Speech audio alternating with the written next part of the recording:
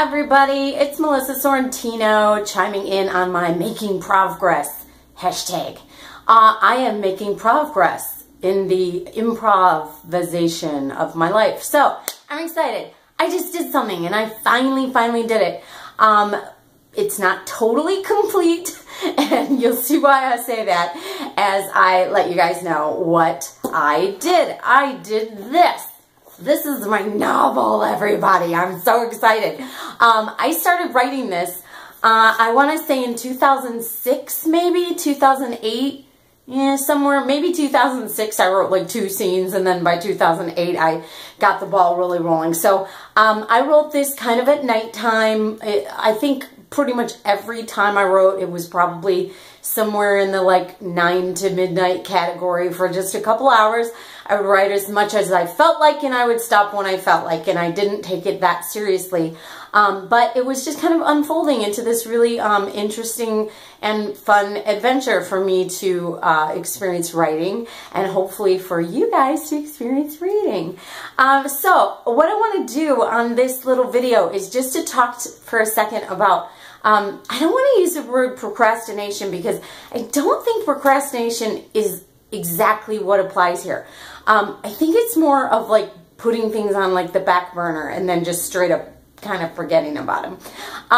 As soon as I finished this, I went out to lunch with a friend. And if you're watching, hi, I think you might remember this. But I was like, he's like, so what's been going on with you? And I'm like, what's going on with you? And we were just kind of catching up. It had been a while since we'd talked. I want to say this might have been around 2012. I'm pretty sure that would make sense because I think that was the final draft. I would always have the date on the final draft. So I told him, you know, hey, I finished this novel that I've been writing. And he was like, hey, congratulations. Now what are you going to do with it now? And I was like, okay, you know what? Can I just take a moment to celebrate this? And he was like, oh, of course, yes, cheers. You know, we like clinked our coffee and just kind of like talked about writing and talked about, you know, the sense of accomplishment of things and stuff like that. Well, wouldn't you know, me being a smart aleck about it, I did not move forward. And I considered it done, but the thing is, it wasn't really done because I wanted to add chapters, and I didn't have any chapters, and I just thought, you know, one night I'll just knock out some chapters and then I'll just boopity boop and send it off to publishers or something like that. This is even actually probably before self-publishing was kind of like the way to do things, so I don't know, I'm not going to talk about that right now, but the point is, I didn't do anything with it for like 8 years.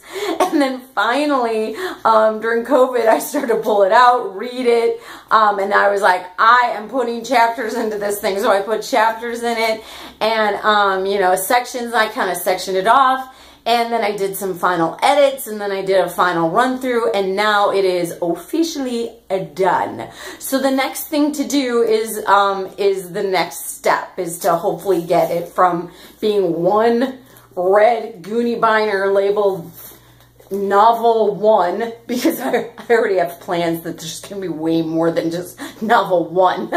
And so I've got to get it from this form into the form where it's like boopity boop, and then you guys can read it. So that's what I'm up to. I love you guys. I hope you're getting projects done, and even if it's 8 years later, why not? Do it. Okay, bye.